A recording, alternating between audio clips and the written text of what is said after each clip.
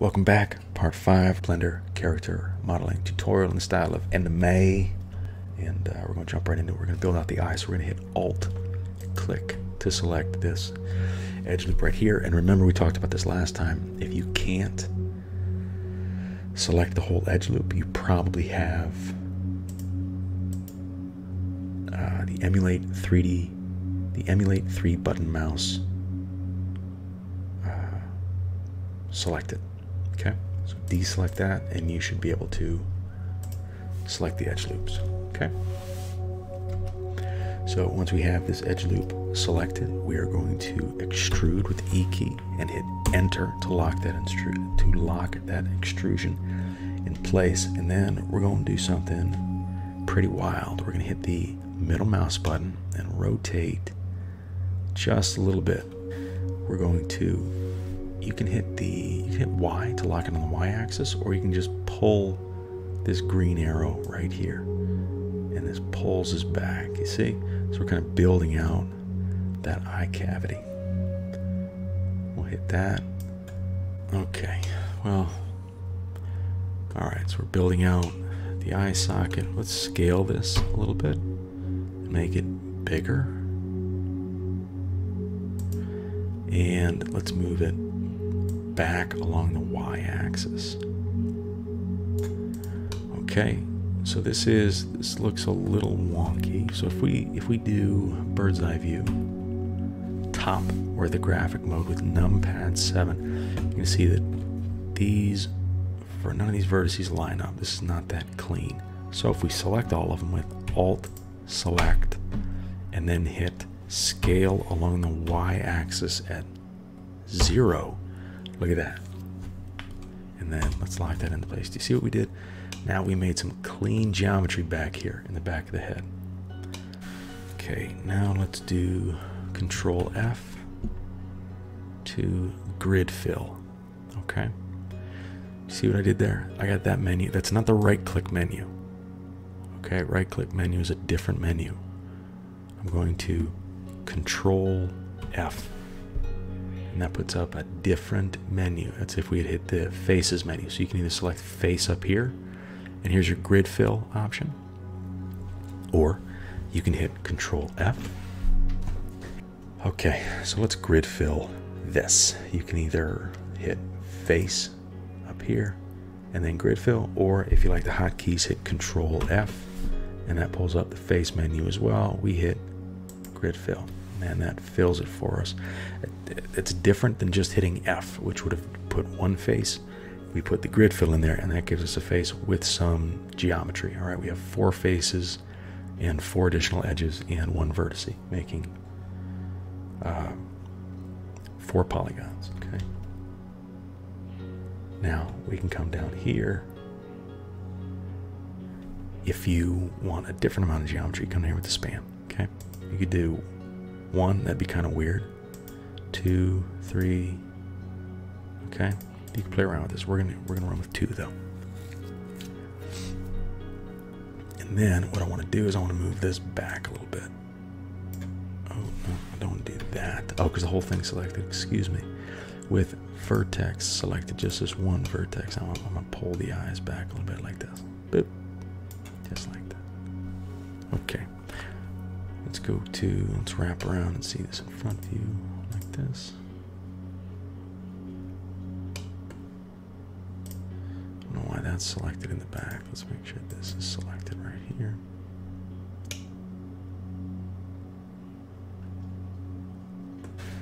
Okay. How are we doing? We got this. Let's fill in the bottom half of the face, the chin.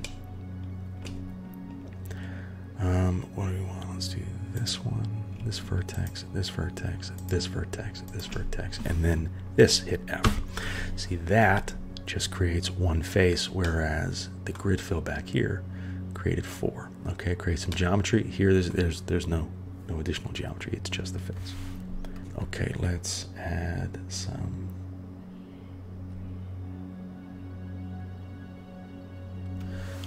some geometry. We're going to add some edge loops with Control R. We're going to add more than 1, and we add more than 1 by rolling our middle mouse button up and down. That adds more. Rolling our middle mouse button back adds fewer. Okay. And the short, if you don't want any of it, if you want to X out of it, hit escape, and we escape out of it. Now, we need these, so we're going to put them in there again, but that's fine, because repetition is the mother of skill. Control R. And roll up, 1. That's fine. Oh, if you move it, okay, see what it did? That's, I don't want them here, obviously. Then hit escape, and it kind of takes it back to where they locked into place. Let's hit numpad 1 to get into front orthographic view and bring this down a little bit. Okay, and you can see right there we're adding some curvature to the face, because that's what faces do. They curve. Some of them, sometimes. Not all of them all the time, but most of them. And let's bring this down a little bit more. Like that. That's okay. And now let's build out the chin. I'm going to bring this in. Bring this down.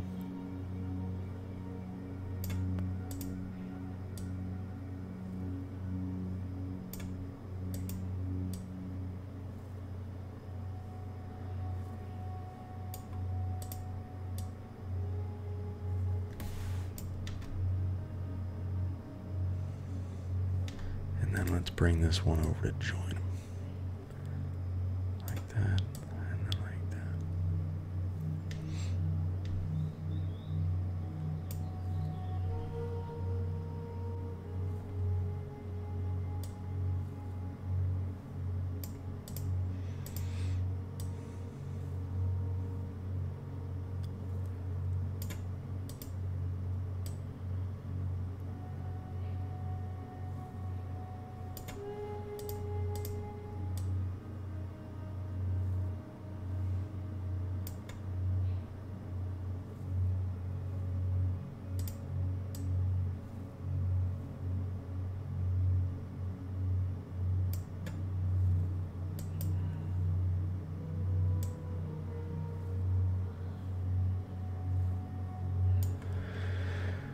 Okay, let's fill these in. Selected, we just hit face. It fills a face in right here. Face, fills a face in right there. And face again. Okay, and then I think, there you go, this is the bottom of the chin. We're probably going to have to bring this down a little bit. Like so.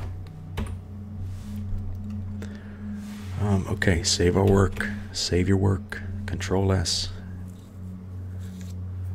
Let's go to side view and line up the side of the face. How's that look? Looks pretty good so far. Maybe we can pull this back a bit, line that up. That.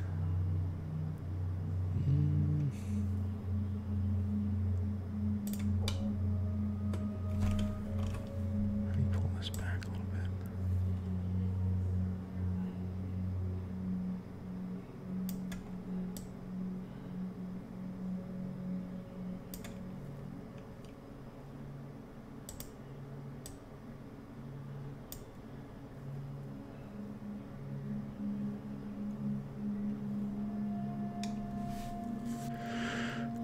The roundness of this cheek looks pretty good.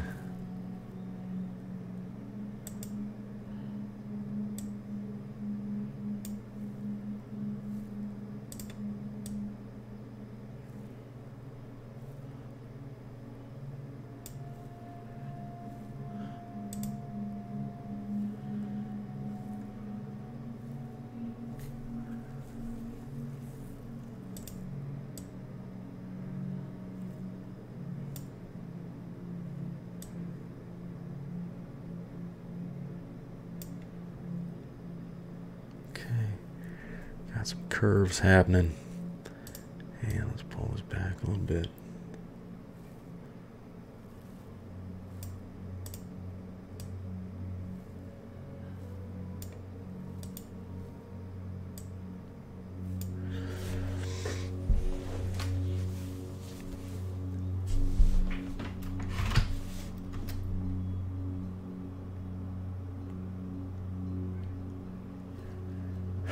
Okay, and look, all we're doing is lining up the face. And if you have a 3D model that you're trying to model around, run with it, you know? I mean, if there's if you want yours to look different than this, then make it so.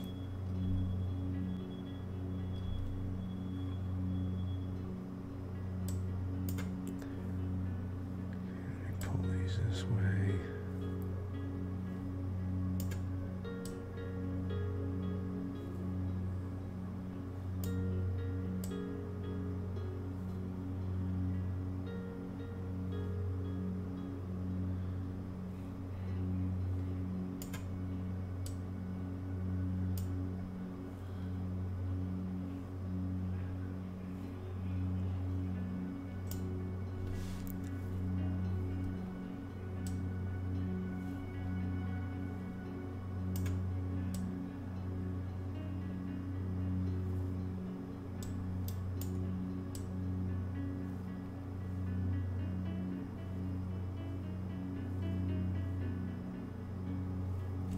And let's build out the mouth. So we need to select edge select. And we have this edge right here. We need to delete that. So we're going to hit delete edge.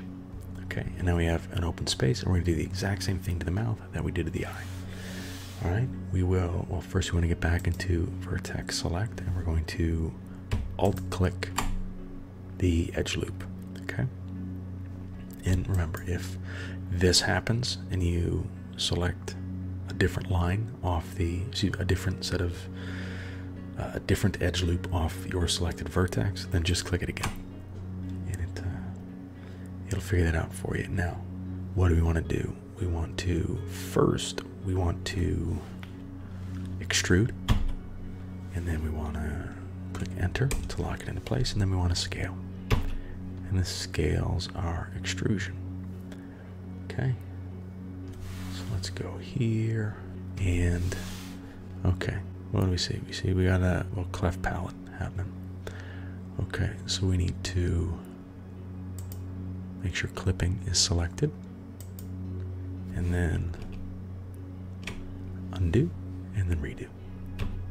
Okay, and like that, the lip is full. Now we're going to do the same thing we did to the mouth that we did to the eye, right? You just kind of figure your form around it.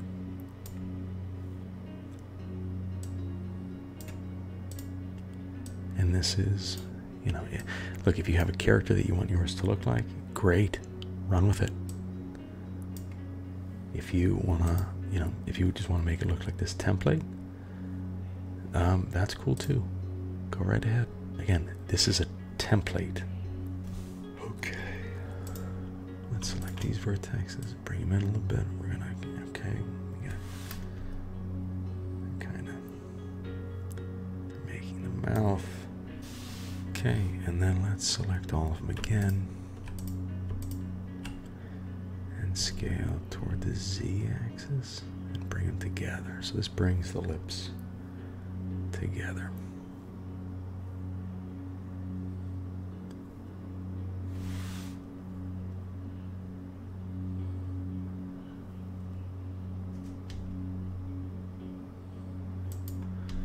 And you can see you need these to line up a little bit. So maybe bring this one in a little bit more. Okay. And now if we switch to side view, you can see the geometry's all out of whack, right? It's like front view, okay, the lips starting to look fine, but side view, nope, it's kind of crazy. So we need to bring this out. Okay, so with the bottom middle vertex selected, this one, you're going to bring that out to meet the bottom lip.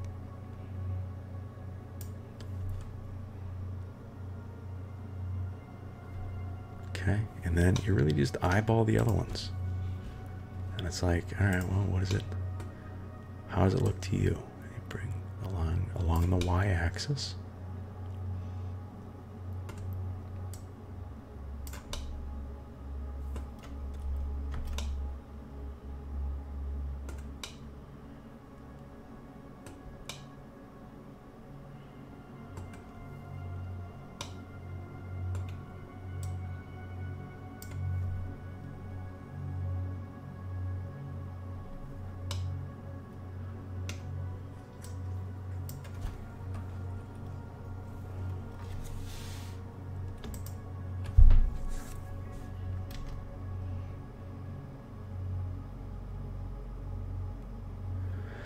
And now we're going to do the exact same thing we did with the eye, right?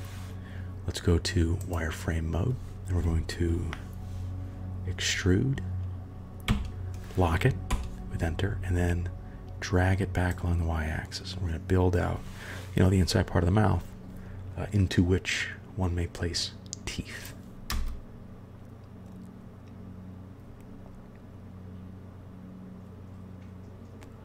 Okay, so bring that back, and then we're going to do another, just like we did with the eye, we're going to do another one. See? So hit E again, and then we can drag it.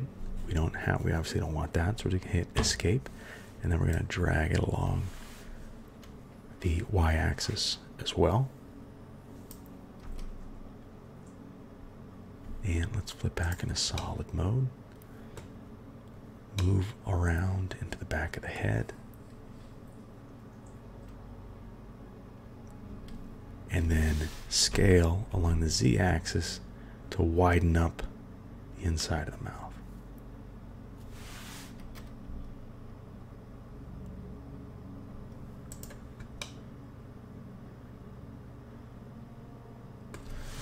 And then you can scale a little more, right? Doesn't have to be too much, doesn't have to be crazy, but just. And then, so here's the back of the head, right? The area, here's the back of the mouth, and then the back of the eyes, and then we swing around. And then here's our eye sockets, and our lips with the entranceway into the mouth. And I think that's, and that, okay, let's bring it down in the center. We're going to save our work with Control S and call it in the next video.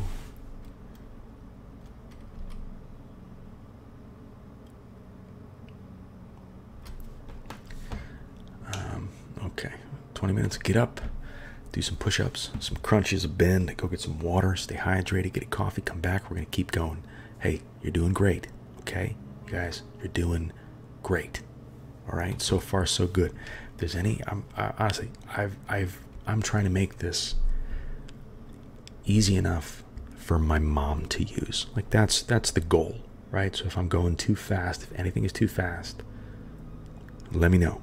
And I'll slow it down. If you have questions about anything, let me know, and I'll slow it down. I want everybody to be able to use this. It's going to go slow, painfully slow at times. And we're going to repeat a lot of stuff. But again, you know, repetition is the mother of skill. Do it again and again. The only way we learn anything at all is by way of adaptive recall, right? You learn something, you forget it. You learn it again, you forget it again. You learn it again, you forget it again. Again and again and again. And then eventually, the brain, in which exist 3 different types of memory, right? So the sensory memory just picks up the adaptive recall enough to where it kicks over into working memory, and then you lose it again and again and again, but you're working with it, and then eventually it kicks it into long-term memory, and that's the goal. That's why you can remember, you know, things that happened to you as a child, or it's why you'll never forget your name, or, you know, childhood memories, anything long term. Okay, that's enough. And we'll see you in the next video.